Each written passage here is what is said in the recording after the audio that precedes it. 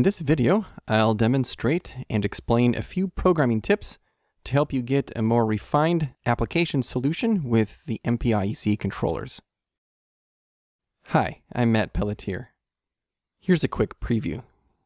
The Mpiec controllers can be programmed to read specific and unique information about the controller itself, produce custom alarms on the controller, and record text to the web UI.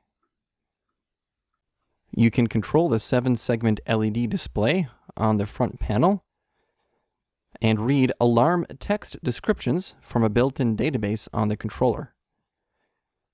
It's also possible to change the logo in the web UI for custom branding.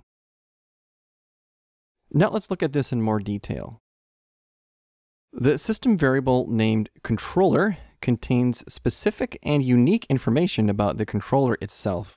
It is located in the global variable list under system variables.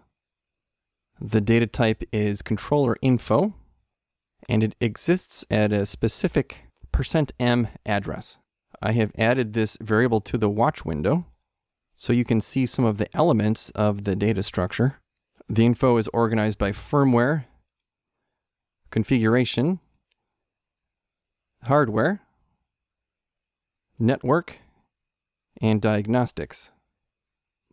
I'm not going to read through them all, but you'll see that a lot of the information exists as arrays of bytes or arrays of integers, unsigned integers. One practical use for this variable is to display some of the data elements in the HMI for verification, such as the controller IP address. You could send this array of bytes directly to the HMI, or it may be easier to use the buff to string block from the Prokonos firmware library to convert the array to a string, as I'm doing here. It's a pretty simple task to bring any controller variable into Yaskawa's Movicon environment for display in the HMI. You could also use specific controller information, such as the version number, to ensure that the correct firmware version is installed, or use the MAC address to allow only specific controller hardware to be used with your project. Here I'm checking part of the controller's unique MAC address, and the result could be used to disable the machine, effectively preventing unauthorized duplication of the code to new controllers. The controller info variable is available to new projects starting with version 3.6. If the project was started with an older version, you can manually create this controller variable. Just be sure to use the controller info data type and the correct address.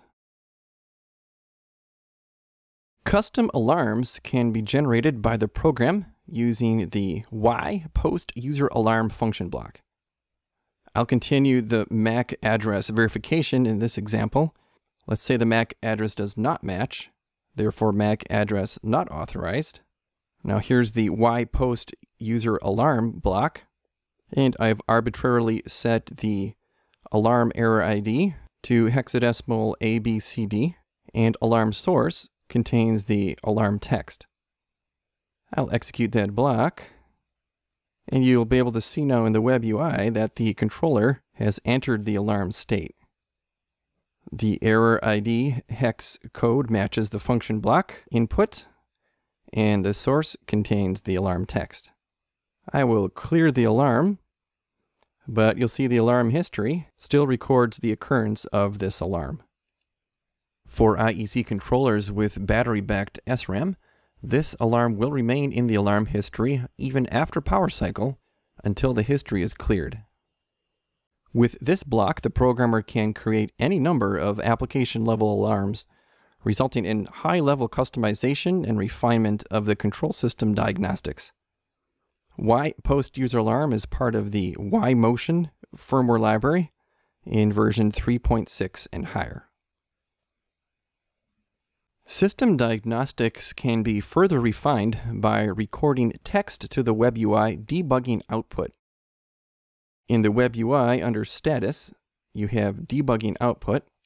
Now I'll execute y debug print and refresh the debugging output. And you see the message was sent to the controller. You can save the file if you like. With ydebugprint, any important condition can be detected in the code and leave a record of it here in the web UI. For example, e-stop pressed, low material, or an error state, as I just demonstrated. Whatever the condition, you can program a customized message for the debugging output.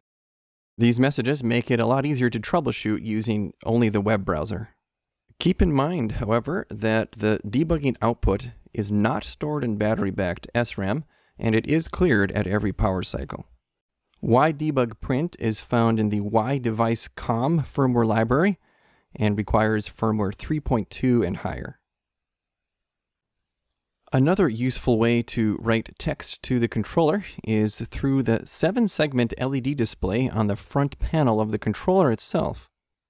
You may know that the test switch causes the IP address to scroll across the front panel, as it's doing right now. But the yWrite7LED message block can be used to override this with a custom message. Here I have the message unauthorized controller with some creative capitalization and substitution for ASCII characters that cannot be displayed on a 7-segment LED. Now I'll execute the block,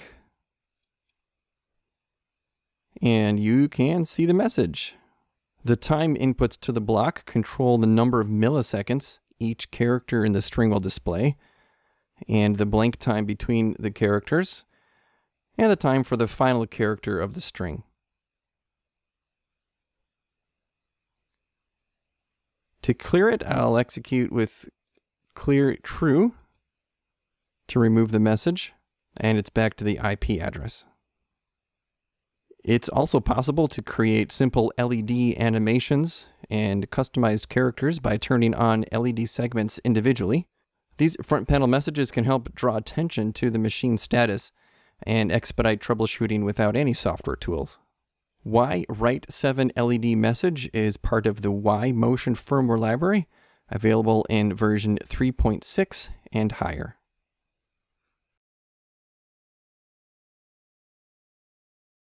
The alarm description message text exists in a database on the controller.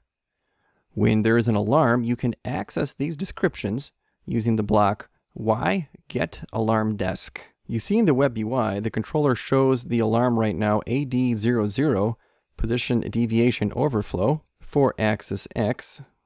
Notice the error class 3303 and the axis error ID 0D00.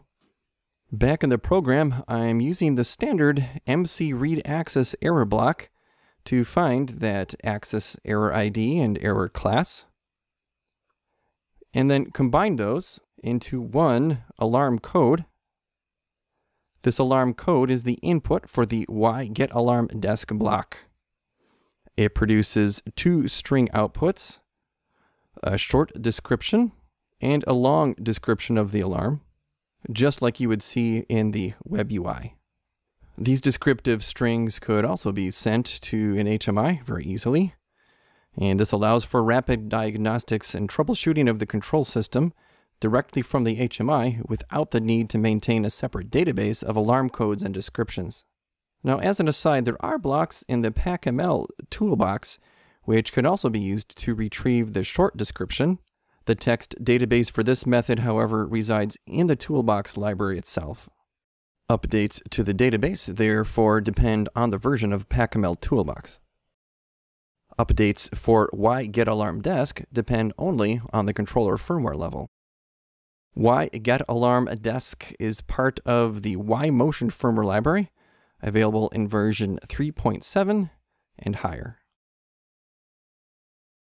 It is also possible now to change the Yaskawa logo in the web UI to give your application a nice touch of refinement and custom branding. The logo image must be 25 by 125 pixels in PNG format and have the name custom_logo. The logo is changed entirely within the web UI. You do have to log in for this. And then under Setup Files, go to Flash Local and add the directory called custom_logo. So here's my custom_logo. It's just a black Yaskawa banner with dimensions 125 by 25. Now I'll navigate into the custom logo folder. So you got Flash Local Custom Logo, add files, choose that file, and click Send. Now when you refresh, the new logo appears. The logo in the web UI can be changed like this in firmware 3.6 and higher. I hope you'll use some of these programming tips to make your next Mpiec machine more reliable and refined. Thanks for watching this video, and go to yaskawa.com/IECSW to download the latest version of MotionWorks IEC 3.